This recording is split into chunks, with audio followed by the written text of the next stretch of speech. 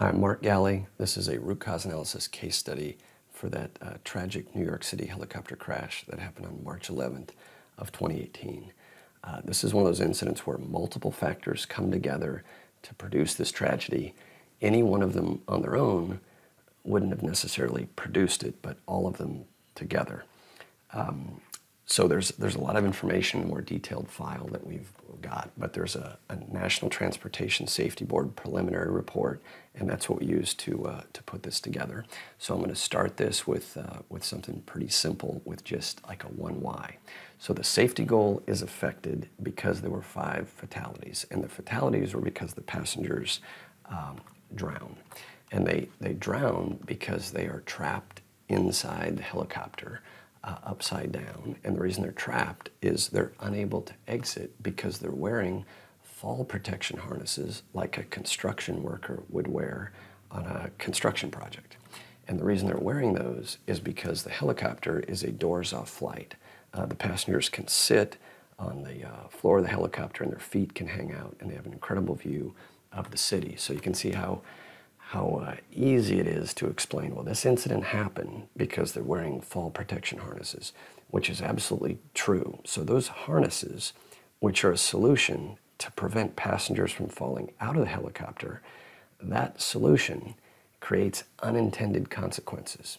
So a solution to prevent one problem inadvertently creates a completely different problem. So the solution to prevent the passengers from falling out is causally related to the passengers drowning because they can't escape. A seatbelt has one buckle release. The pilot is wearing a regular seatbelt and they're able to escape because he releases his seatbelt and is able to get out, but the passengers aren't. So that is typically called a 5 why. This is how we lay out a 5 why. Visually, we don't write it in sentences down the page, and what people conventionally do, we lay it out visually is what we call a 5 why cause map. I'm going to back up to even just this 4 why, which says the passengers are wearing fall protection. I'm going to break it into this parallel path because it says the passengers are trapped upside down in the helicopter because they're unable to exit the aircraft. This is an effect, and this is a cause. And the reason the passengers are unable to escape the aircraft is because they have the fall protection. They're trapped upside down in the water because the helicopter is upside down in the water. So when you ask, why are the passengers trapped upside down? It's because they're unable to exit and it's upside down. The point being is that if the helicopter was not inverted, if this didn't happen, you wouldn't have this effect. And if this one didn't happen, you wouldn't have this effect. This cause and this cause are both required to produce this effect. The reason that's important is because you only have to solve one of them. Only one of these causes needs to be controlled to prevent this issue. You can solve both if you want, but you only have to control one. This is an important part of root cause analysis and our cause mapping method that is really risk mitigation, understanding how to break a problem out to identify different solution options. So this 5 why goes into a 7 why. The reason the helicopter is inverted in the water because the helicopter came down in the water. And it came down in the water because there's an engine failure. So now it's immediately at a 9 why.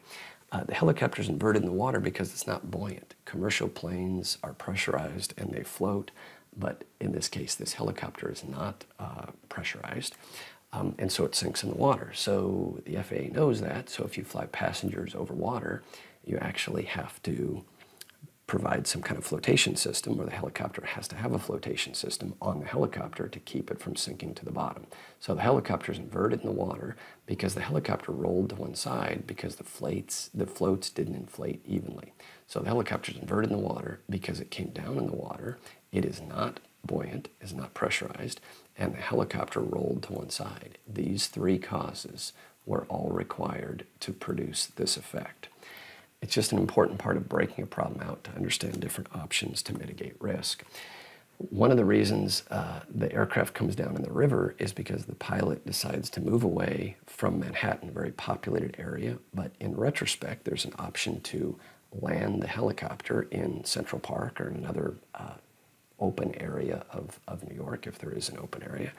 A helicopter can auto-rotate, meaning a helicopter without power to the engine can still land because the air now actually moves up through the rotor. The air turns the rotor when the helicopter is falling, and it actually acts as a rotary parachute. So the FAA requires single-engine aircraft, single-engine helicopters to auto-rotate to be able to land. So the helicopter can actually land fairly smoothly without power to the engine, which is one of the causes of this issue, that it comes down in the water. Now, why is there a loss of the engine? And it's because the fuel is cut off to the engine. So it's not so much that the engine failed, but you'd write a loss of function of the engine because the fuel is shut off to the engine because the passenger restraint hooked around the fuel control lever.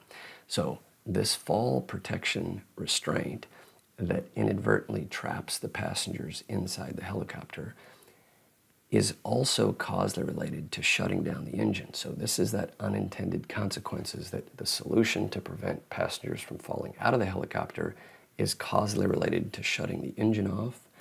It's also causally related to trapping the passengers inside the helicopter. So it's just highly unusual that a solution created two completely separate problems on this issue.